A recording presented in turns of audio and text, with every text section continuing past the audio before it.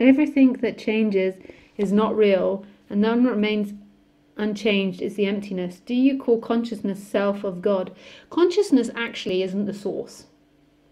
Consciousness isn't the sourcey source. Emptiness is the source, but emptiness isn't separate from everything. Consciousness is a functioning which the source uses in order to experience itself.